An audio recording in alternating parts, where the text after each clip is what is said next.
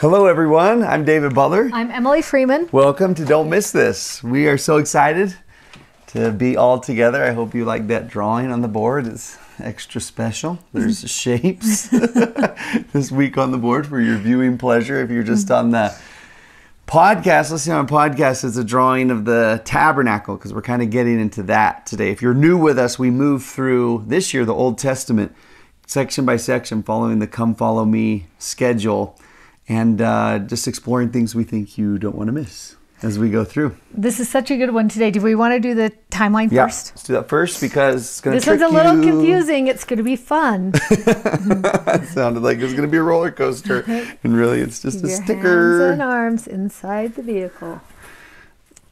Oh, I thought that was the plane words for a second. Okay, so we have a picture. Remember when we put the 12 sons of Israel up on here?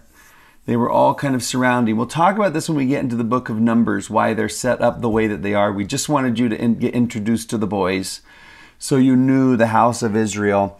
We're right here, right after the golden calf incident, but piece number 19 is actually the tabernacle itself.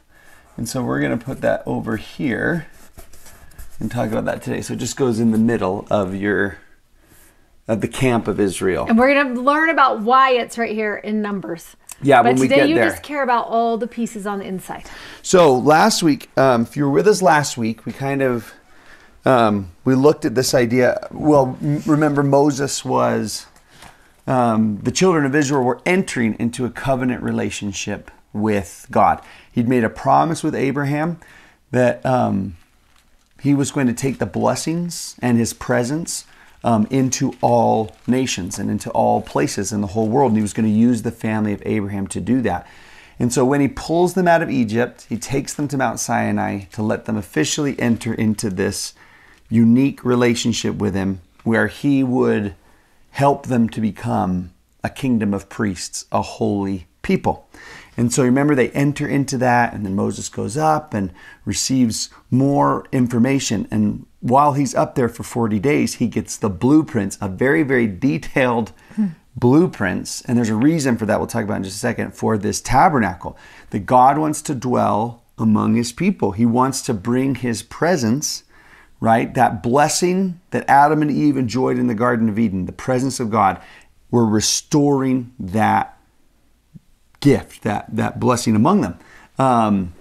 Anyways, remember he comes down, and while he's walking down, there's the golden calf incident that's happening, and he breaks all the commandments at once, and then, just kind of everybody just... It wasn't even funny this time. It was so... it's good. It's good stuff. It's biblical humor.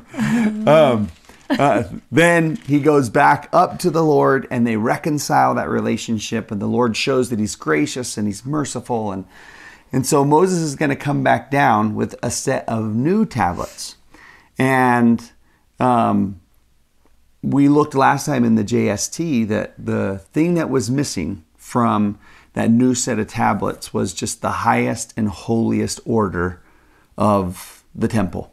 Right? The ordinances of the highest and holiest order. But everything else he keeps with them. And then he's going to add on to it. So this is something that we call the law of Moses. It's a phrase that we're familiar with. And what it is everything that he revealed on Sinai minus that highest and holiest order that he removes from them. And then now he's going to give them additional things. And we'll get into that in just a second. But the end of Exodus is them now implementing that blueprint that he received up on Mount Sinai of building now the actual tabernacle. And I love thinking about this part because let's just remember they're in the wilderness. Like, they came out, you're like, yes. They came out of Egypt with whatever they could carry the night they left in haste. Remember, they left in haste. They went and borrowed things from all their neighbors they were going to take with them. And everyone was like, yeah, get out, get out. And they took all the stuff. And now they're in the wilderness. And there's no like Walmart or Hobby Lobby or Joann's fabric store or Home anything Depot. like that. They're Also Home Depot. I'm thinking about the fun stuff. like the gold and the fabric and the ribbons. How you were going to make it out of craft glue. Okay, well, the whole thing. I was thinking of the pretty parts. I'm in charge of the fabric. Okay. You be in charge of I'll build the Home actual, Depot. like, the most important parts. Okay. Ark of the Covenant and things like this. Okay. And I'll cover them Okay, good. inside and outside with gold. So the thing that I love to think about every time I get to this part is, can beauty be found in wilderness places? Like, how are they going to build this beautiful tabernacle for God? And what it's going to come out of really is what they have. Yeah. It's going to come from what they have to offer. That's what is going to grow up this temple in the midst of a wilderness. And I love the thought of thinking about the people at the very beginning and what will they bring to the work. And it's cool that they're prepared for this already, right? That they might initially hear the instructions and be like, we don't have that. He's Yeah. like, oh, actually, I readied you this already. And if you pull everybody together with what each of you have, then you're we going to can be make able to this do happen. it. And that is my favorite part of this, because it starts out in 36 verse 1. And he's talking about these two men, and he says, these two plus every wise-hearted man in whom the Lord put wisdom and understanding to know how to work all manner of work for the service of the sanctuary. That, like, he had already pulled together every one they needed with all the talents they needed to be able to build this thing in the middle of the wilderness. And it just makes me think about, like, even our time now, that what has God put in you, and what has he put in me, and what has he put in each of us that is going to allow us to build the kingdom, to build beauty in the midst of wilderness places. And I can remember reading this chapter one time many, many years ago, and I was so intrigued by this process of them bringing together all this beauty in the wilderness. And kind of, he goes through and he talks about each of the people, what they did, what they were like, what they were going to bring to the work. And when you look, like, in verse 35, it talks about, take you from among you an offering unto the Lord. Whosoever is of a willing heart, let him bring it. And in verse 10 of chapter 35, he says, every wise-hearted among you shall come, and you're going to make everything the Lord hath commanded. And in verse 21, and they came everyone whose heart stirred him up, and everyone whom his spirit made willing, and they brought the Lord's offering to the work of the tabernacle of the congregation. And in verse 22, they came both men and women, as many as were willing-hearted. And then they start bringing all of this stuff that is just whatever the thing was that they had. And I love that all the women were able to spin with their hands and bring that which they had spun, both of blue and of purple and of scarlet and fine linen and goat's hair and all of these things. And they brought all of this stuff that they had with them. And I love that it talks about every wise-hearted man in 36 verse 2, in whose heart the Lord had put wisdom, even everyone whose heart stirred him up to come up to the work and to do it. And I can remember reading this chapter and thinking to myself, what does it mean to be wise-hearted? Like, aren't you so intrigued by, like, I want to be a wise-hearted woman. I want God to give me that title, but what does it look like? And I can remember several years ago when I was reading this, I just prayed in the morning, help me know where to look to find out what it means to be wise-hearted. That's what I want to know.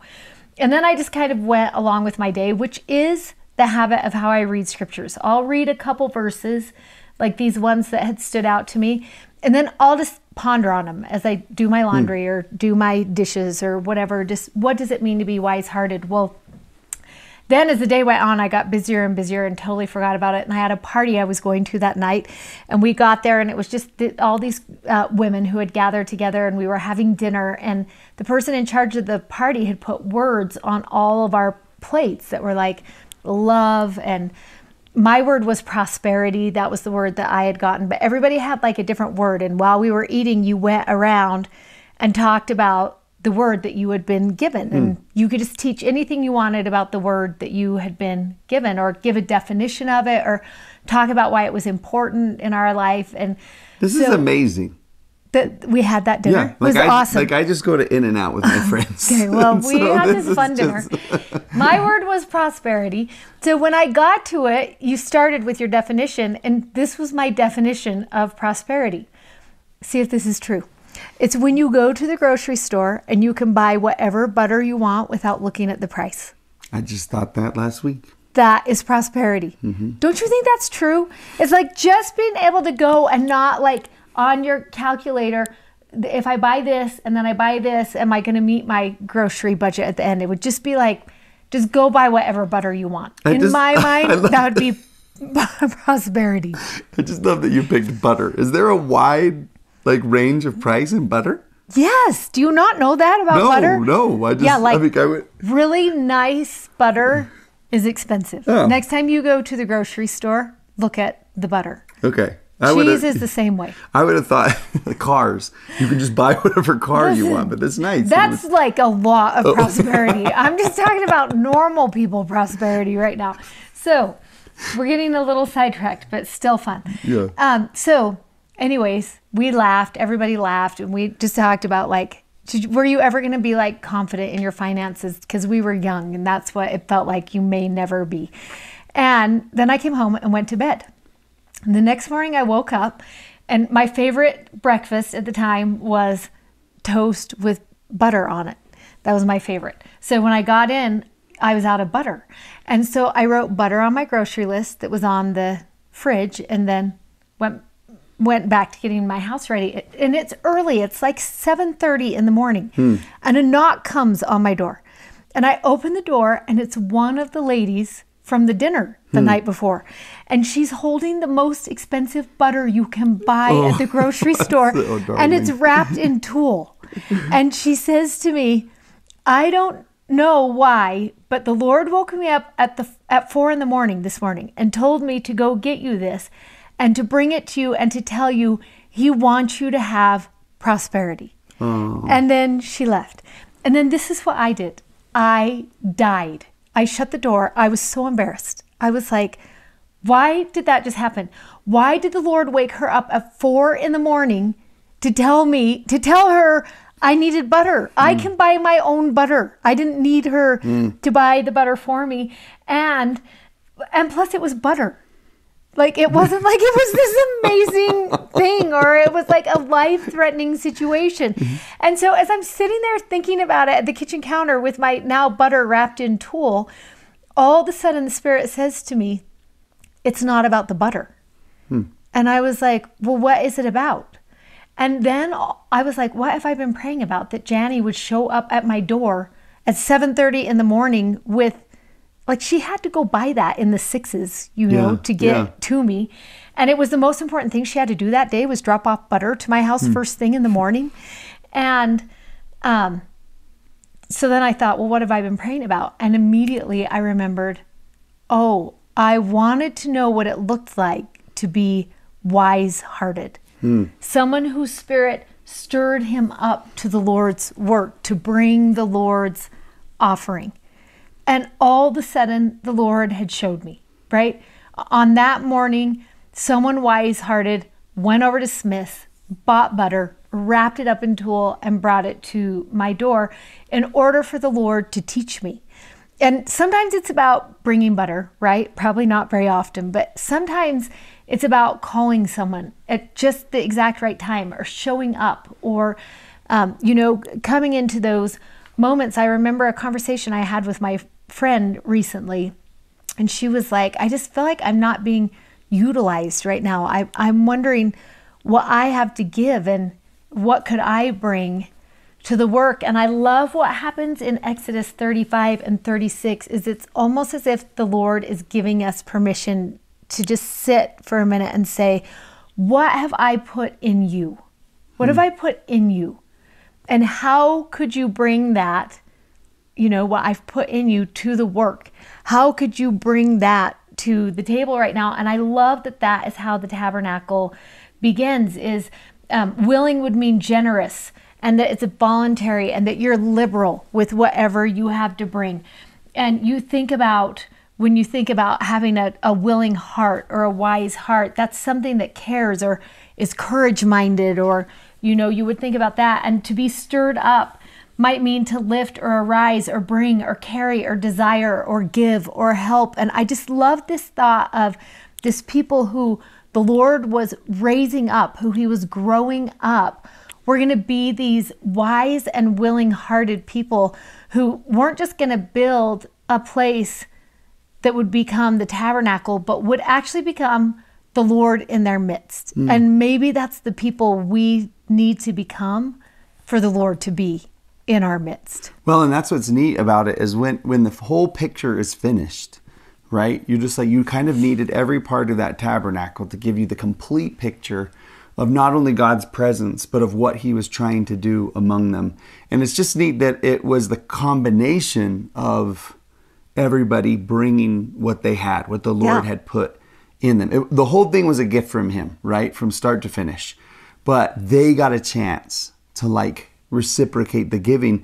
And I don't know, I think maybe this is a lesson on the beauty and value of a faith community, that it's within a faith community together that we experience the presence of the Lord. We don't experience the full measure of his presence without each other. Yeah. And without the willingness to give and be generous among each other with what we have. That's so good. It takes butter to experience the full goodness of God, So this is what he calls the people together, actually assemble. And if you're reading straight through the book of Exodus, you'll see a lot of repeats from that chapters 25 through 32. And then here, because the first time was the blueprint and the plan. And then now this is the actual implementation of it. And I love this part too. Yeah. I forgot about this part that is so good. Then they spake unto Moses, saying, the people bring much more than enough for the service of the work. This is in 36, awesome. Verse 5. For the stuff they had was sufficient for all the work to make it, and too much. Don't you just love that thought of abundance in the community when everybody is just bringing what the Lord has put on their heart to share with the community? Yeah, and I want to think that they would have looked at their surroundings, at the desertness and the state of their lives, and thought scarcity. Yes. Because they're we're in a desert. All right, get some sticks and a cactus and whatever. But that's so interesting. The Lord taught them that. Yeah, they didn't just have enough. Yeah, by giving, they experienced abundance. Yes. Which seems opposite. And we have a phrase that we both love that we've, if you've been with us for a while, that chapters like this make you think of, and when they built the Nauvoo temple last year, and it's that whole concept of bringing your finest. Oh, I was no, the Nauvoo temple has been built for years. I meant when we studied it last year. Okay. That it just that they brought, what was that line? Yeah, their finest. They brought more than enough for the service of the work. And to me, I'm just that was just reflective of the feelings they had for he who was asking. That they're I'm going to bring more than I actually have to bring. Yeah, am. Yeah. Yeah, or have. Yeah, and to that thought of bringing their finest. Just whatever is the best I can bring into this situation. Lots of times I think to myself, I hope at the end of my life, what people think about me is that every situation I entered, my first question was, how can I help? How can I help in this situation? And don't you feel like that's how they were in that moment, that they just were okay, how could I help? Let me go back and see what I have and bring it to the work. And what if we all entered God's work with that perspective of just, how can I help? And just the celebration of creating all of this initially, right? To watch the pieces of the tabernacle come to life, to sew the curtains and all their beauty and the detail on them, and the gold and the bronze and the brass, things that they're creating. Just that synergy that was happening there. And then to get to chapter 40, when they actually put it all together, the tabernacle. And they put it together in an order that's even instructive. But they put this all together, and then you get that scene. We should pause that in 40 for just a second, when we heard the plan for this. And then in verse 12, and they bring Aaron and his sons unto the door of the tabernacle of congregation, and they wash them with water. And they put upon Aaron the holy garments and anoint him and sanctify him, that he could minister in the priest's office. And just that now they get to experience like just these ordinances of washing and anointing and being clothed in holiness, and put up the whole tent. And then you get to verse 34 and it says, oh, wait, before you get there, you have to do the funnest part. I know what you're going to do. Yeah, because this is so fun. One of my favorite things to do when I teach verse 40 is to look for the most repeated phrase in verse 30, in chapter 40. And as you go through 40. all of these things, you're going to start seeing this phrase over and over again. It says, thus did Moses, according to all that the Lord commanded him, so did he. And you're going to see that in 16 and 19. And again in 21 and 23 and 25. Like it just keeps coming. In my scriptures, I marked it up like this. If you can you see the lines right there? And they all lead to that circle right here. And I love that it was the combination of all of those. And as the Lord commanded Moses, so did he. That leads to what happens in verse 34. Because verse 34 starts with then. Yeah. So then a cloud covered the tent of the congregation, and the glory of the Lord filled the tabernacle. And just to imagine what that experience would have been like. And it's neat that it began with just where it all, like, where just to culminate in this, you know, it feels like Pentecostal almost. It feels like Kirtland Temple-esque. Yes. It feels like a rushing of, and now his presence is among them. And that word is so instructive, right? Then, you know, as they listened to what he asked, it all had a purpose. It all had an end in mind. And that was so that he could be among them, right? I mean, he used to be on top of the mountain, you know, and now he's actually in their presence. Yeah, I love that.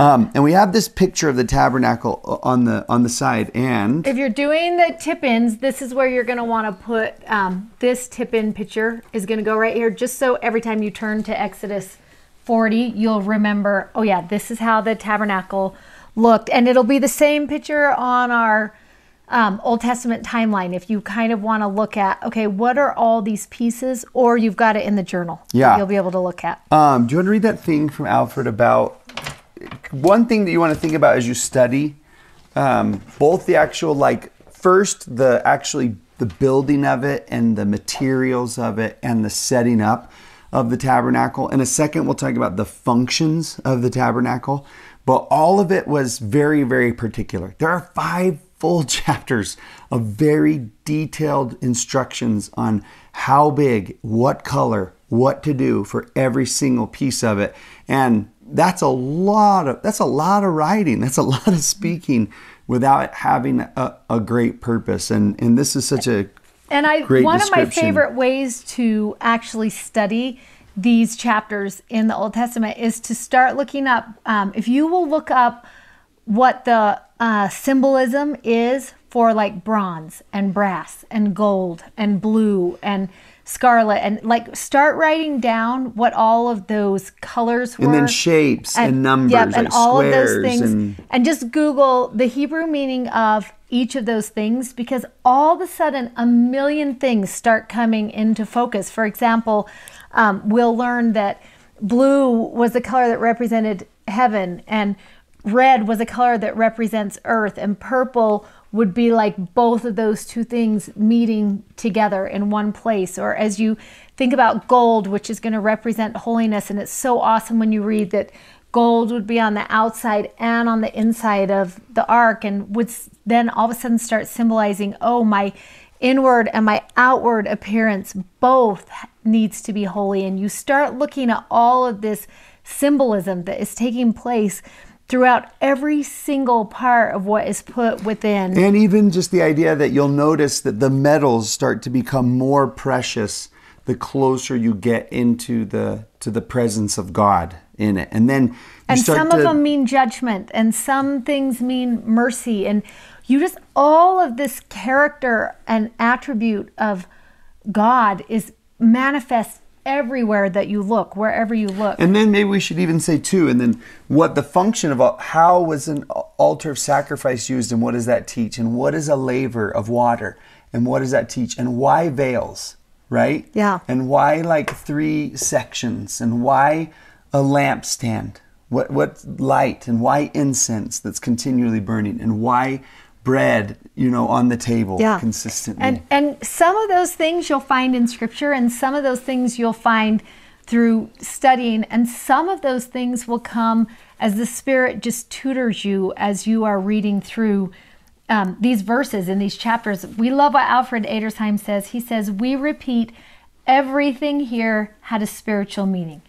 The material of which the ark, the dresses of the priesthood, and all else was made. The colors, the measurements, the numbers, the vessels, the dresses, the services, the priesthood itself, and all proclaimed the same spiritual truth and pointed forward to the same spiritual reality, which was Christ in the midst of his church. And I just love, as you study, you're going to be able to find things that will help you picture what all of these things look like as you think about the clothing, and you're going to study the garment and the undergarment, and we love the bells and the pomegranates on the bottom of the clothing that they would wear, or even as you get into thinking about, what were you going to say? Well, just about like the bells and the pomegranates, like it's neat to think about the high priest had on this vestment that had bell, pomegranate all along the bottom of his of the robes. And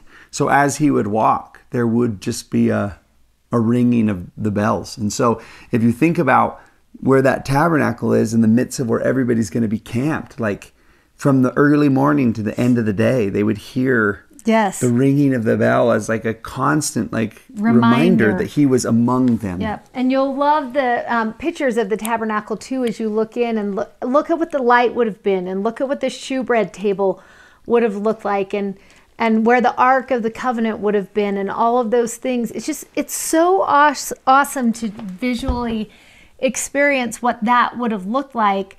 And then where we see similarities today in the way we worship and our ordinances and how we enter into covenant relationship, that you love that everything is so symbolic. And it would be fun for just a minute to talk about.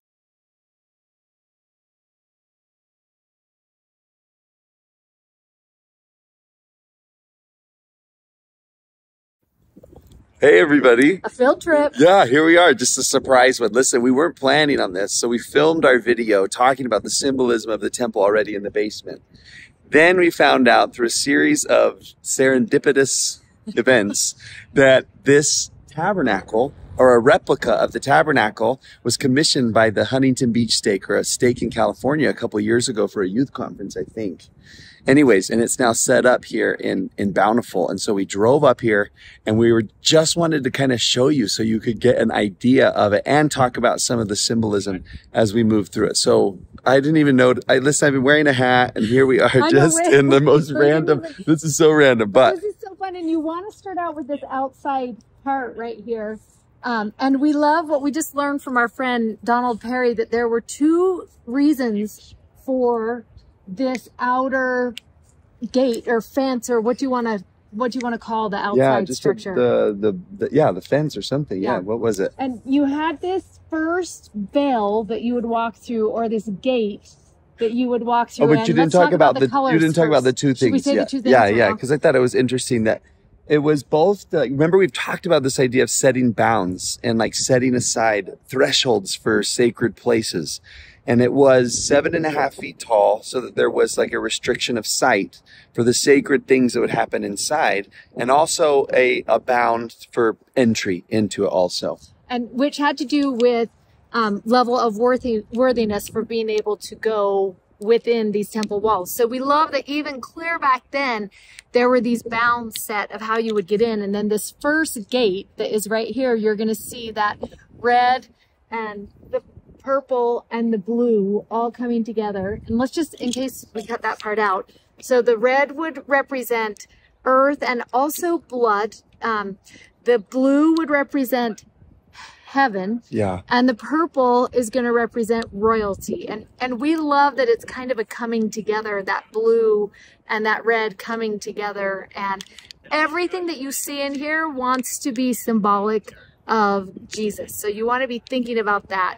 And remember, he says, right, I stand at the gate. I am the gate. I am the way. And he is where heaven and earth meet. He is the royal one. He is the priest, you know. And so there's just every single part of this is so going to teach a message of him. Yeah. So we'll take you inside. Let's go inside. Okay, we're going to walk in together, but we first just wanted to show you this outside. So, I don't know if we said this, but this was built to the actual dimensions of that ancient tabernacle. And one thing as we kind of walk in that we learned today that was just really neat is the ancient Israelites, as they would travel from other cities to come to where the tabernacle or temple was, the moment they saw it, they would begin to sing these hymns. They were known as the hymns of ascension. And it was just a practice that right when they saw it, they would begin to prepare their hearts and their minds for the worship that was going to take place. So this is the inside courtyard. And again, it's just built to those same dimensions. Yes, dimensions of it. Okay, this is the altar of sacrifice. There's the gate that we just walked through, and you can see the tabernacle behind us. But the first thing that you would come to is this altar of sacrifice. And this is where all the sacrifices of the temple took place. So you would have come in, you would have brought your lamb without blemish. It would have been checked by the priests who were here that would look over and make sure that was going to work for the sacrifice.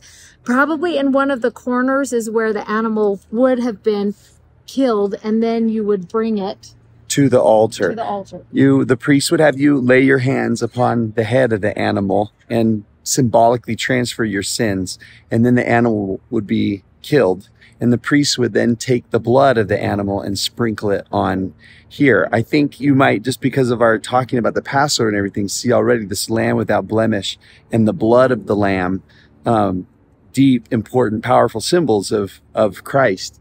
This is kind of neat that the altar had on it these 4 horns. Horns were an ancient symbol of power. And one of Jesus's names in scripture is the horn of our salvation.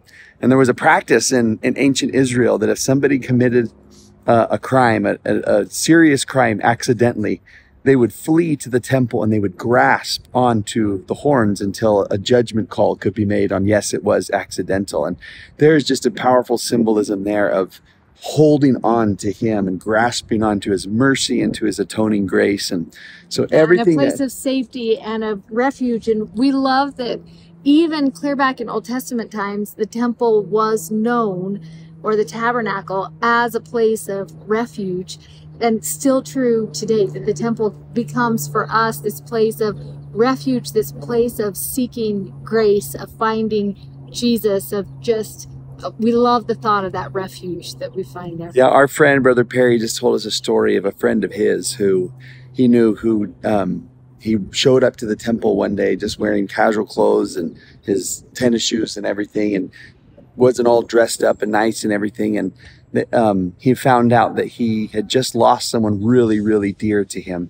And the very first thing he thought to do was to run to the temple as a place of peace and refuge. And that is such a sweet thought that this could have been that forever. So most of the activity that would happen in the temple would happen right here.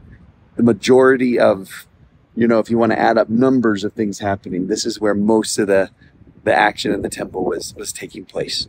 Okay, now we'll take you up a little further. Okay, this is called the laver. And to give you perspective, that's the gate and the altar. And then right before you would enter into the more holy place, right? The second veil. In here, this is a laver. We don't have any dimensions in the Bible for the size of it. Most Bible scholars assume that it was kind of smaller for Moses' tabernacle. But this was the spot that was used for the washing and the anointing and the clothing and sacred vestments for the priests of Aaron. So this is the part where it's going to be so familiar to you when they stood at the door of the tabernacle And right, of you the read congregation in right here. Exodus, that part where it talks about, and they were washed with water and anointed and received that their clothing that they were going to wear. This is a little bit what that is talking about. This would be where the oil was, would be in something that looked similar to this. And again, a horn, right? Symbolic of that power of Jesus Christ.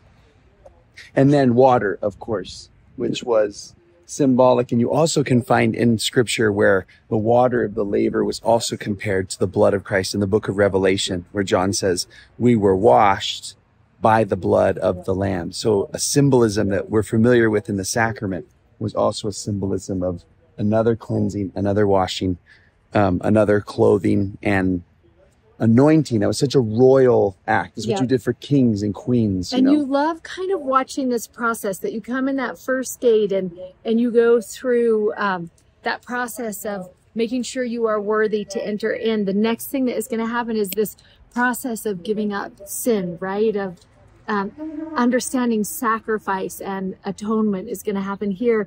Now we're coming to a place where we're going to talk about sanctification or purification, that being made holy. You're going to watch it happen in gradients or in degrees as you walk towards each of these different places. And we love the thought of just seeing that as you're walking in. So then we're going to come to this second veil. And who could walk in through the second veil were priests, and the high priest can walk in through the second veil. We wish you were here because at this one, they actually have incense burning. And I don't know why that is so awesome. But as you walk in there, you just can imagine what it would have felt like a little bit, maybe what it would have smelled like if you had been there. So just the thought of... And neat that God introduces symbols of things that we smell, things that we see, things that we touch, things that we wear to kind of make it a full experience. Yeah, really awesome. So now we're going to take you in. I'll just open... Okay, we're going to now come in to this place. So this is the first inside room of the actual tabernacle. And as we come in through here, we want you to be remembering those gradients of holiness or degrees of holiness. So outside of the first veil would be what is called in the Bible profane or the common place. Then as you come in that first spot where we just were, that's a holy place. This is going to be a more holy place where we are. And maybe we can just turn and we'll talk a little bit about what's in here. But this is going to be a more holy place. And then as we go through into that room, it will be the holiest of all holinesses, is what happens when you go in there. Who could come in here were the priests. We talked about that. Who could go in there was the high priest, and he only went in once a year on what is called Yom Kippur. Did I say it right? Because we just got trained how to say it right. Yom Kippur. So in this which is the Day of Atonement. That's the one that we'll talk about a little later in the video. When we go in there. So in this room, you're going to see the table of showbread or showbread. There's going to be this light that has the 7 candles or the 7 lights that are on all branches. The time, 7 branches.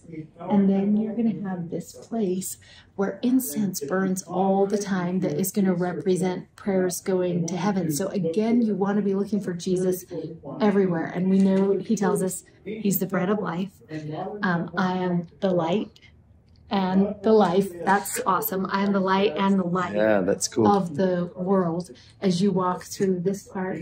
And then let's say this about the candlestick was actually made. Oh, I just put my hand there. It was actually made to look like an almond tree. It had branches and leaves and buddings on it and almonds. And in the land of Israel and everywhere, I guess, but almond trees grew there. And the word almond, the noun, the verb in Hebrew is the verb to rise. And to rise early.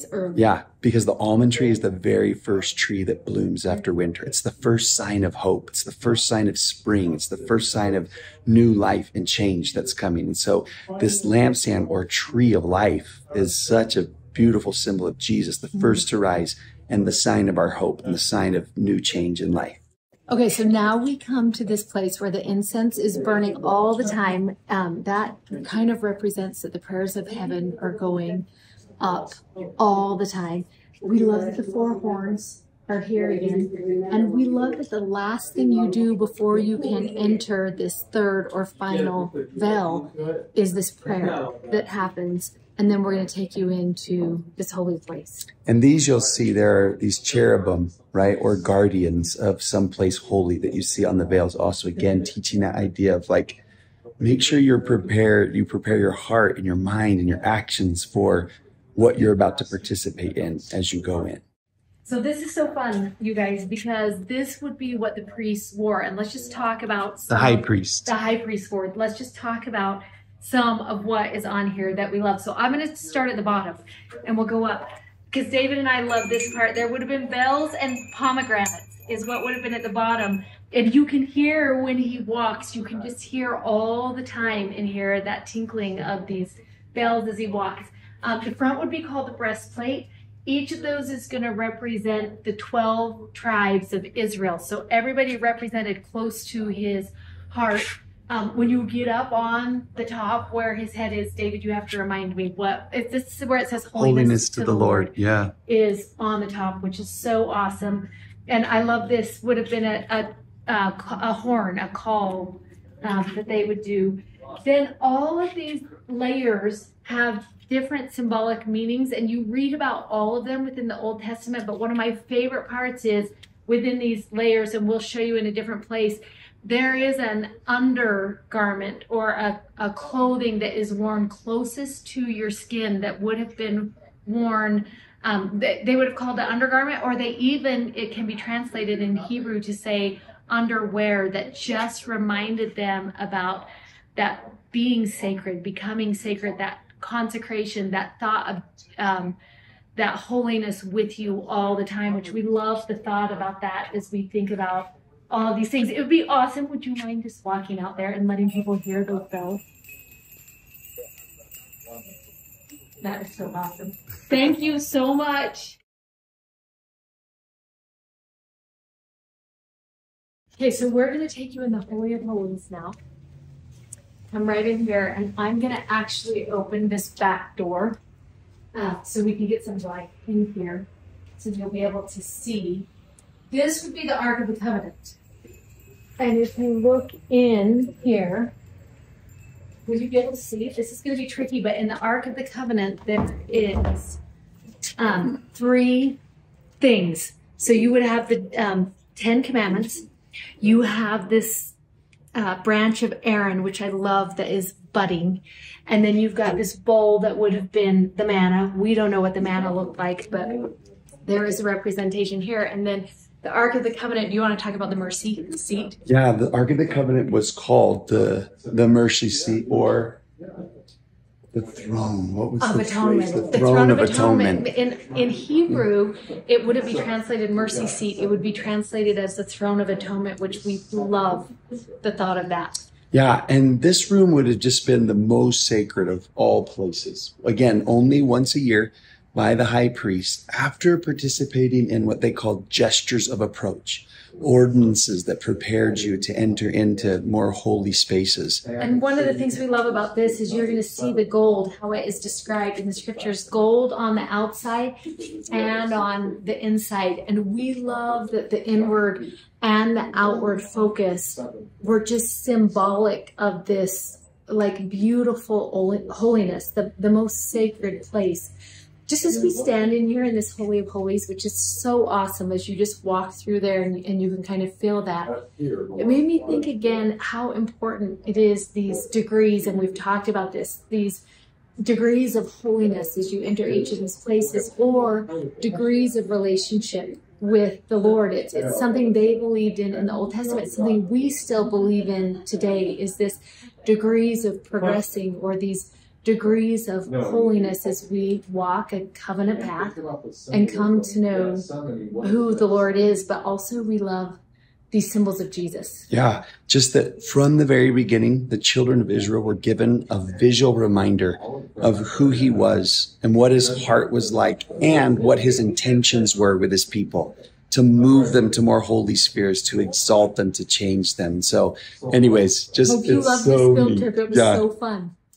And we love that as you go through and study, maybe you'll write down some temple or tabernacle symbolism here in your journals. But some of the things that we think are common to all of these places in the tabernacle that we thought you might want to just think about is, first of all, you see Jesus everywhere, right? Sacrifice and purifying and light and bread and an advocate and mercy.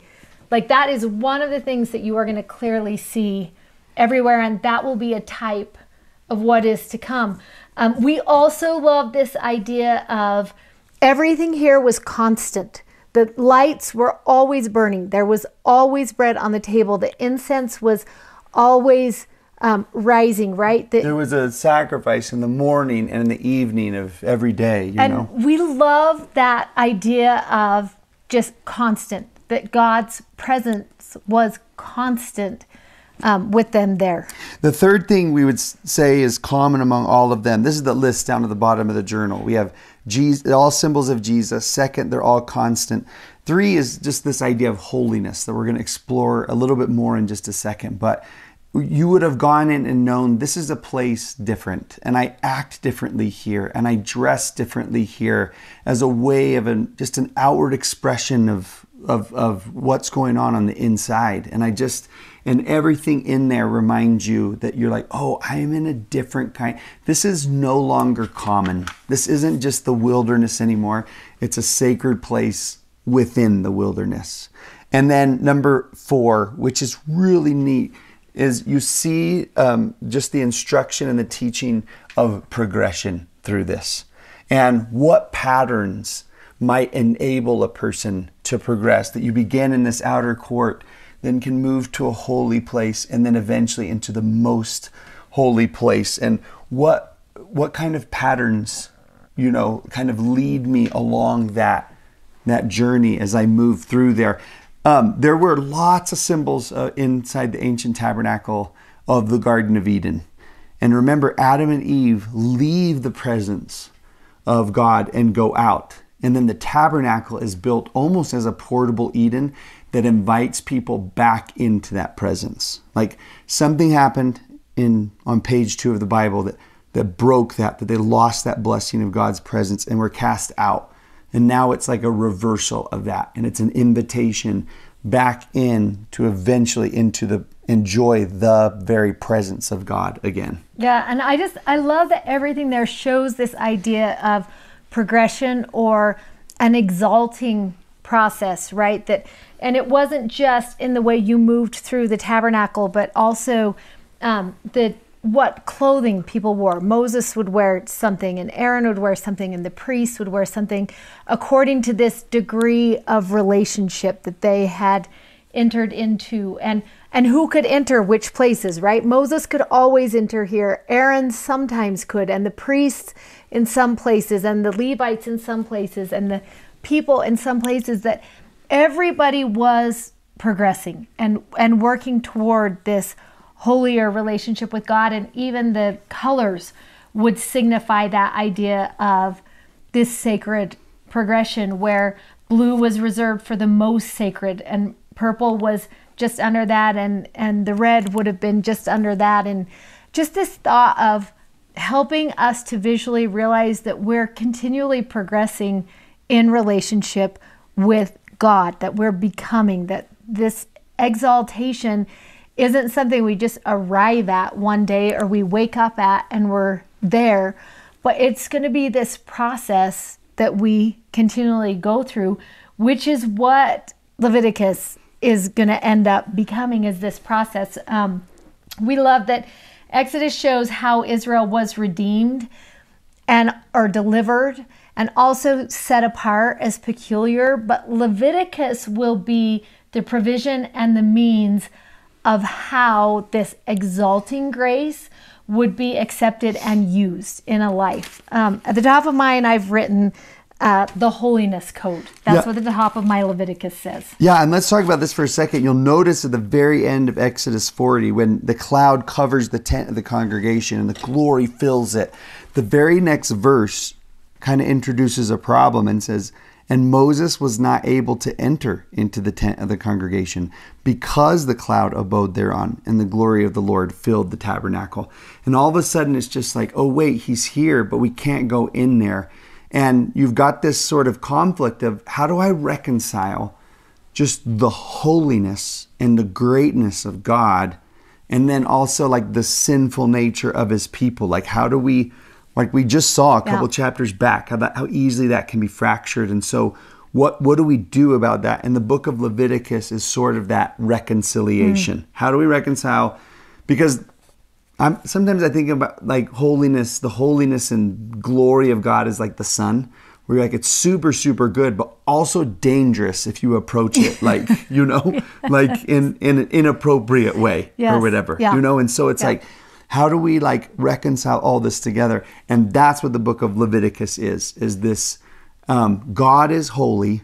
How do we experience the same kind of holiness and dwell within that holy presence? Like something needs to happen to mediate that, for that, make that work. For that to happen. And that's what Leviticus will become. It becomes this holiness code, this way of living that is going to allow you to progress in relationship with the Lord. So again, just like we've been talking about for the last 2 weeks, he is going to set bounds and conditions and expectation of what a covenant relationship with him looks like. And we've talked about this, but in case you didn't get the last two, where on one hand, in the book of Exodus, we watch the children of Israel experience this saving grace, this deliverance or rescue, that grace that heals wounds and helps you to overcome. We talk about it a lot as overcoming sin and death. They experience that. They experience the unfailing love of God in that moment of overcoming that place that they were in. Now God is going to invite them into a deeper relationship, a covenant relationship. And he's going to invite them to experience what we would maybe call exalting grace, or a grace that elevates a soul. That's what they're being invited into, a grace that transforms. This is a grace rather than that helps you overcome. This is a grace that helps you become something. And I love that Leviticus is going to set out for the children of Israel this holiness code, or these expectations or conditions that are going to allow them to access this other grace. I love how Alfred Edersheim is the one who says it, that he says it's going to be the provisions and the means of how grace would be accepted and used, which is so interesting when you think about grace, because we're really comfortable with saving grace where we just believe and that grace has its effect in us. But then to think about this exalting grace, or this grace that elevates a soul, there's going to be a covenant path that allows us to accept and use that grace to become something. Yeah. I love in the Book of Mormon, Mosiah is actually talking about this system, this holiness code, these provisions and means, because the Lord's going to set up some ordinances and rituals that you participate in to facilitate this. They're all outward expressions of like inner commitments. And there's this description given in the Book of Mormon, this Mosiah 13:29 and 30. And he says, it was expedient or super needful that there was a law given to the children of Israel, and in their case, a very strict law. For they were stiff-necked and quick to do iniquity, and they danced around cows, and slow to remember the Lord their God. Therefore, there was a law given them, a law of performances and ordinances, a law which they were to observe strictly from day to day, to keep them in remembrance of God and their duty towards Him. And so the opening half, the first half of the book of Leviticus, is sort of like a description and an introduction of those performances and ordinances that, what does he say? That are going to help us be able to accept and use this exalting grace, right? This grace that is going to elevate a soul. And I love the thought of that. And when you go through Leviticus, it can feel super overwhelming. It is so much almost a checklist of like, how to live in relationship with God. And we love that as we went through and studied, and with our friend Alfred, who we love to tell you about, he breaks this book into 2 different categories, which we love. The first becomes the manner of access to God and the holiness which comes as a result of that. So this first part is going to talk about sacrifices, priesthood, worshipers, family life, and congregation life. He's going to teach you what a life with God looks like in all of those places. And some of those things, like the suggested reading for the book of Leviticus, is going to be chapters 1, 16, and 19. And in 1, you're going to read about those sacrifices. Chapters 1 through 7 are now all of the sacrifices that are a part of what's called the law of Moses. The law of sacrifice has always been a consistent law, but now in their time, because they needed it, there were now 5 obligatory sacrifices that they needed to offer. And so it's going to take you through a description of what that looks like. 8 through 10 will be the priesthood. 11 talks about what the worshipers should look like and how they should act. Chapter 12 is what family life should look like. And then I love that 13 through 15 is like, let me tell you what a congregation should look like and how a congregation should act. So it's kind of fun to read through them if you know like the theme of what you're about to read to. Should we do the second one and then come back to that? Yeah, for sure. And if you remember what the purpose of the whole thing was, because if you were to read the whole book, you would get to spots and you were just like, there's like an eating code, and like there's chapters on like these are the things that you shouldn't eat, and here's the things that you should, and there's no explanation, of why. But like, if it's really easy to forget the Lord. We saw that with them, but not if you had to remember Him every time you ate, because we get hungry every 5 hours, or 2 if you're a Christian. And by Christian he means his son. My son. Oh yeah, my son. Or a Christian. Christian people are hungry. But just like it's this whole concept of helping them live in consistent remembrance of God and helping them think about the fact that the holiness of God should be considered in all of the things that I'm doing in my life. Yep. So 1 through 15 is the manner of access to God. That's what's going to happen in that first part. 17 through the end is going to be the holiness that is a result of that. So once you learn how to live within sacrifice, priesthood, how to worship, how to live in family life, how a congregation looks, then he's going to talk about the holiness that is a result of that, which helps you to maintain grace and sanctification and this connection with Him. And these chapters talk about personal holiness in 17, holiness in family, holiness in relationship, holiness in priesthood, and then we love at the end, it talks about holy seasons and then the holy land. And if you're doing the tip-ins with us, we love the idea of these holy seasons, and I'm just going to show these up close. And as you're flipping to that, the Lord introduces these feasts and these festivals for them to remember the stories of redemption, to remember who God is and who they are in relationship to them. So their whole calendar just centers around the redemption story. And you love that what happens in the Old Testament time, and if you are Jewish still, is they will have spring feasts, which will be Passover, unleavened bread, first fruits, and Pentecost.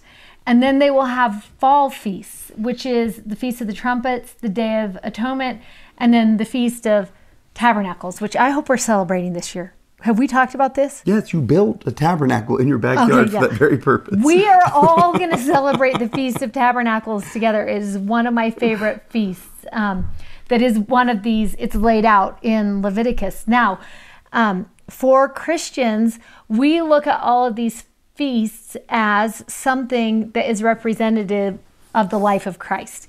So for us, Passover, when we read about that and we think about that, we remember the death of Jesus. Unleavened bread helps us remember His burial. The first fruits help us remember His resurrection. And the Pentecost, with Acts 2, we will think of or be reminded of the Spirit. And they actually happened on these feasts. Like these events of Jesus's life occurred on these Old Testament feasts that were introduced in the book of Leviticus. He really did die Passover week. He really was buried during the festival of unleavened bread. He really did come back to life and rise again during the festival of the first fruits. And the Spirit really did come in its pouring out abundance during the feast of Pentecost. So that's so fun. And the fall feast, the trumpets, the Day of Atonement, and the Feast of the Tabernacles are all representative of the second coming. They're all looking forward things. So we love the idea of that as we think about these feasts. And when we get to the Feast of the Tabernacles, which usually takes place in September or October, I'm going to look up when it is right now so you guys can put it on your calendar, because I'm dead set on celebrating that together. And while you're looking that up, just the combination of all of these things together. Again, Paul uses the word schoolmaster in the book of Galatians to talk about it. Now that sounds like a principal with a ruler about to slap your hands or something if you're off. But the idea of a schoolmaster was somebody who was actually, it comes from a Greek word that means more like Mary Poppins, like somebody who is supposed to get so you. Fun. Isn't that cute? Someone who's supposed to get you to where you were supposed to go. That they had people like that in Greek culture that like got you to where you were meant to be, and that was the purpose of the law, right? To get them to where God wanted them to be, and it was in their celebrations, in their daily activities, in the things that they ate, in the temple itself, right? Yeah, in their sacrifices that they would offer. In their relationships, like it just like infused, holiness was meant to infuse their life, which makes me think of that quote from Brigham Young that I love so much. We'll link to it for sure. And that one talk by, I think it's Elder Faust. But I love when he says, let every moment of my life be holiness to the Lord. And that's what Leviticus is. It's every moment of my life in holiness to the Lord, which I love. Okay, anyone who wants to do the Feast of the Tabernacles with us, it's going to be Sunday, October 9th through Sunday, October 16th. Just put a little don't miss this note on your calendars, because we are all celebrating that together this year, and it is going to be so much fun. There's something really neat that happens if you take the very first verse of the book of Leviticus. It says, and the Lord called unto Moses out of the tabernacle. Remember, the Lord is in it and Moses cannot get into it. Then you have this whole book of Leviticus that happens. And when you get to next time, which is the very first verse of Numbers, it says, and the Lord spoke unto Moses in the tabernacle. And so you see that this book is cleverly written to kind of be this like, oh, this is how we're going to actually enter in. It's actually super cleverly written, because you have this section that's like, oh, here's the manner of access to God. Here's 1 through 15. 17 through the end. Here is the holiness that's a result of that. And if you want to be super nerdy, they actually line up like this, like sections like this that match up with each other. Like it's constructed super well together, like the themes of them go like this. And then there is this middle section right in the middle that describes one of their most holy and sacred festivals, and the description of how that operates, and it's the Day of Atonement. This is why chapter 16 is I'm guessing is one of the suggested chapters, because it describes this day that even though people are apologizing and repenting of their sins, like certainly there must be some things we've forgotten, left undone, and we've corrupted ourselves somehow. And once a year, there is a very particular and special sacrifice that's made with 2 goats. One of them is sacrificed, and the blood is taken all the way into the Holy of Holies, right? And it's taken in there, and it is supposed to be this covering, this sense and idea of this life that was given, right? I wrote this down. Rituals that were, one, a reminder of His grace, but also of His justice and the seriousness of sin and their consequences, both at the same time. And it was supposed to be this covering. And then the other goat, a priest would symbolically put the sins of the whole congregation of Israel on it, and they would chase it out to the wilderness. That goat was called the scapegoat. And that's where we get that word today of this God's efforts of trying to expel the sins of the people, out of the camp. And that chapter and that theme just becomes the center of all of this. It would be really easy to think like, oh, then the way to reconcile my relationship with God is watch what I eat, watch what I say, watch what I do. Yes. What days do I observe and celebrate? Am I doing all the ordinances? Yeah, a checklist. Right? And the book of Leviticus is probably understands that whoever wrote it, that it was like, no, central to all of this, right in the middle. None of this has any efficacy. None of this has any power were it not for the sacrifice of the only begotten. And it's just that central, it was his lifeblood that reconciles our relationship. He is the high priest who can take us into the Holy of Holies. He is the giving and the exalting on every step of the way through this whole thing. And it makes me think about this friend of mine who was teaching seminary and was teaching Leviticus 1. And if you read Leviticus 1, you will read about a type of sacrifice that was used for forgiveness, a forgiveness of sin sacrifice. And he was explaining it, and what happens in it's described the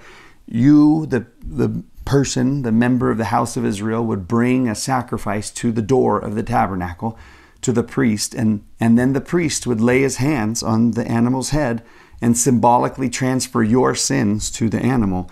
Then he would hand you the knife, and you would have to take the life of the animal yourself. This is intense, my friends, and it's sort of like, whoa. Anyways, he was teaching this, and then he started to move on, and there was a girl in the class who was like, pause.